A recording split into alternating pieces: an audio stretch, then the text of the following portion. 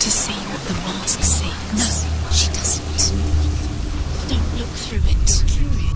Where are we? What is this? It's the same. Different. It's another world. It's lighter. It's nicer. The bridge. It's not broken. It's fixed. Wow. Bridge is fixed. Let's cross it.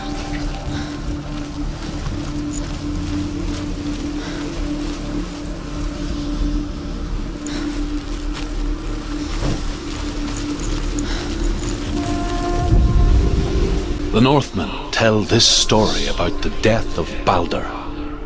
It begins with dark dreams. Night after night, Baldur dreams of his own death, and the gods fear for his life.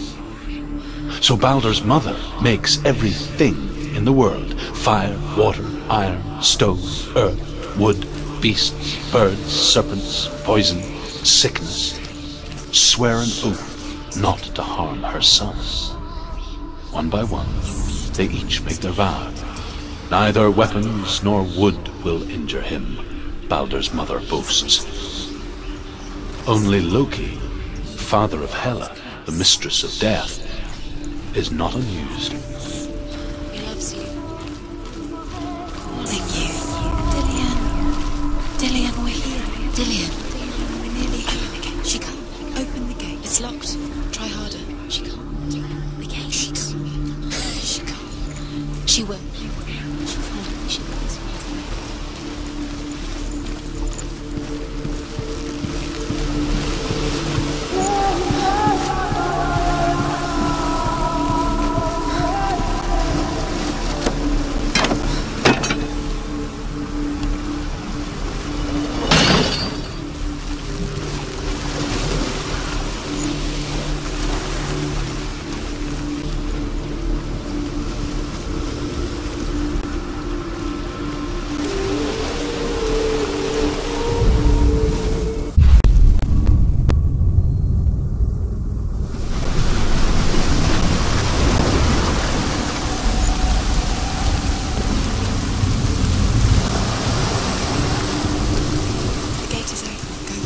Go through it.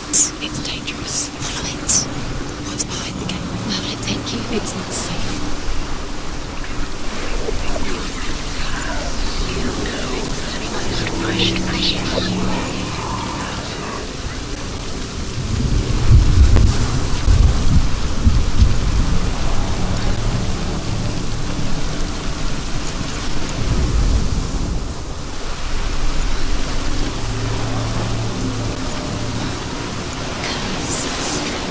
Just like it strangled him.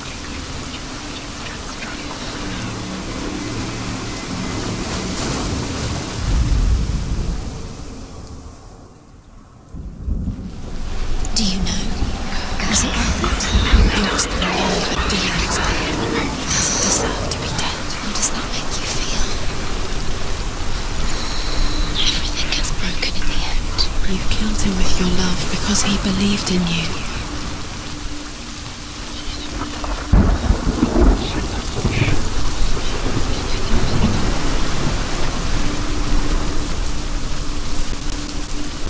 Dillian. There he is. There he is. What are you waiting for? Quick, find a way. Find him. Go through. Before he disappears. Dillian, don't lose him. Where is he? Where's he gone? We're in the wrong world. He's not here. She's in the wrong world. He's not in this world. He's in the other one. He's in the other one. He's in the dark world. The dark world. The world once seemed so simple. Black and white. Darkness and light.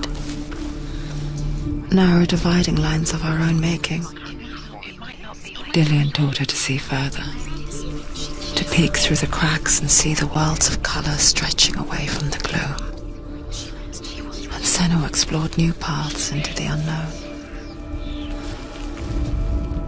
The gods feast and rejoice and amuse themselves by throwing spears and stones at Baldur, striking at him with sword and axe. But he comes to no harm, whatever they do. The gods never cease to wonder at this great marvel. But Loki shapes himself into a woman and asks Baldur's mother, Is it really true that all things promised to keep him safe? I did not ask the mistletoe, Baldur's mother confesses. I thought it was too young. Oh dear.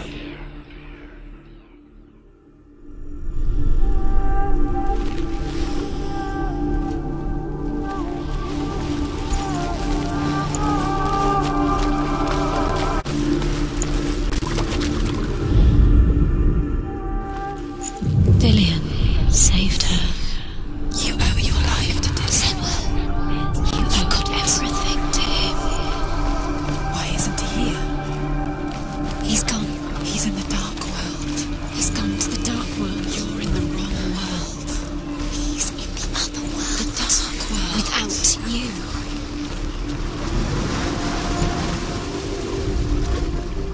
Look what happens to the things you love.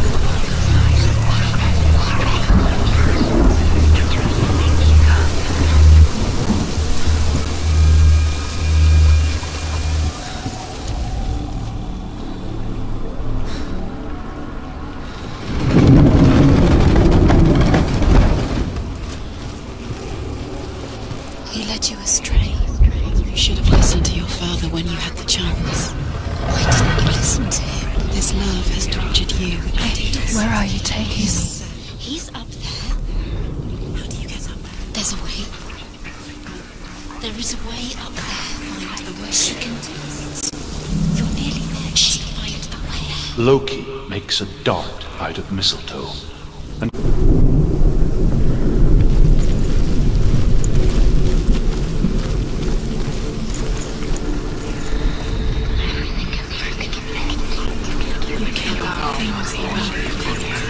We kill the things that are most precious to you. With your love because he believed in you.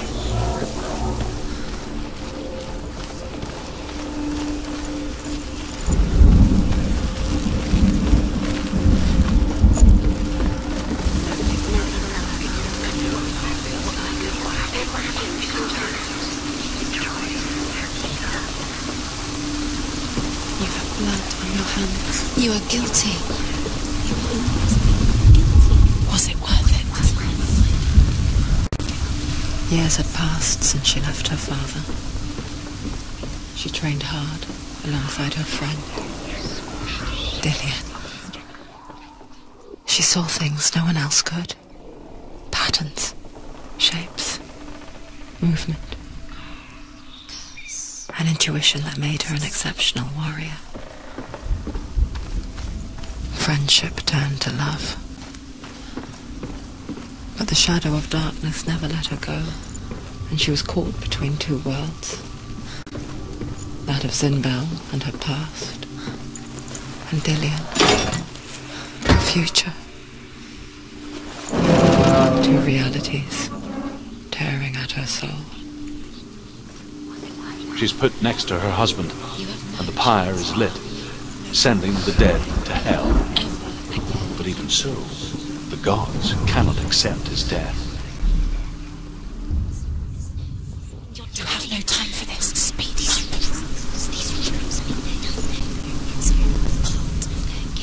They've set you trials to distract you. They've set you up, and now they're going to watch you fall. What if these trials mean nothing? Laughing at you, your ghost. Closer to Dillian. Is get in the way. What if they are just to tire you out, to make you weak before the battle?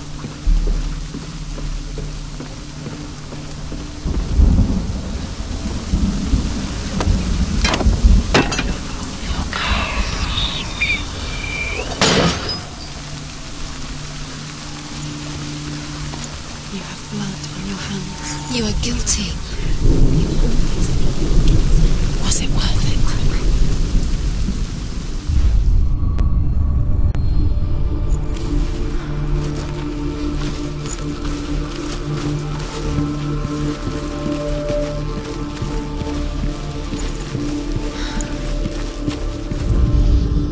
Overcome with grief, the gods send Hermod to ride to Hell and ask Hela to let Baldur return home. All the gods are weeping, he said. Are they? Asks Helen. We shall see if he is truly missed. If everything in the world will weep for him, he shall go back to the gods. But if even one thing refuses, Baldur stays with me. The gods send messengers everywhere. Weep for Baldur, weep him out of hell. And everything wept. Men, beasts, earth, stone, trees, metal, everything. Except for a giantess they found in a cave. Baldur was never my friend, she says. Let hell keep what she has. The Northmen say that the giantess must have been Loki in disguise.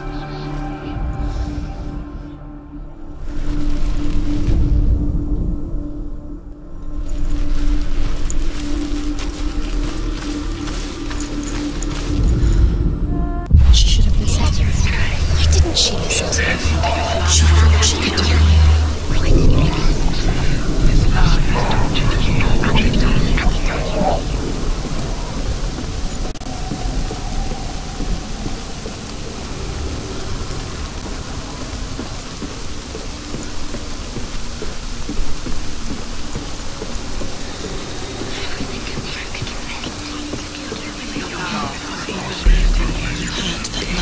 You squashed it, strangled it, flattened it. The curse cannot be undone.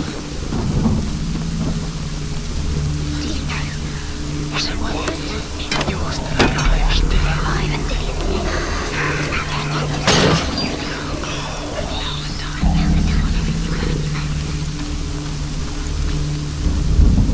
He led you astray.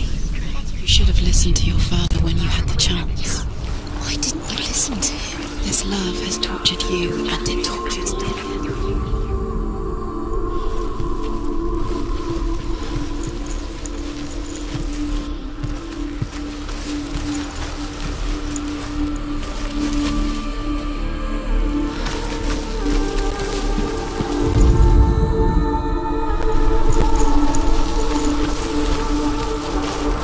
Dillian's in the tower. He's there.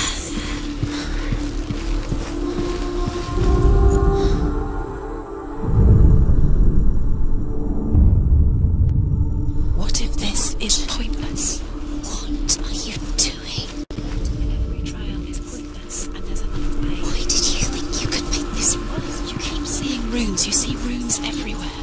Everywhere. What if they're not real?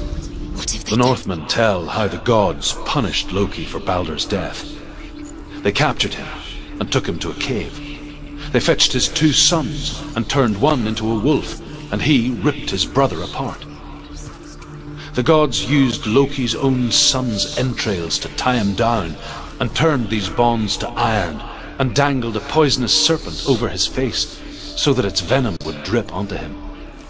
Each time the venom drips onto Loki's face, he writhes in agony.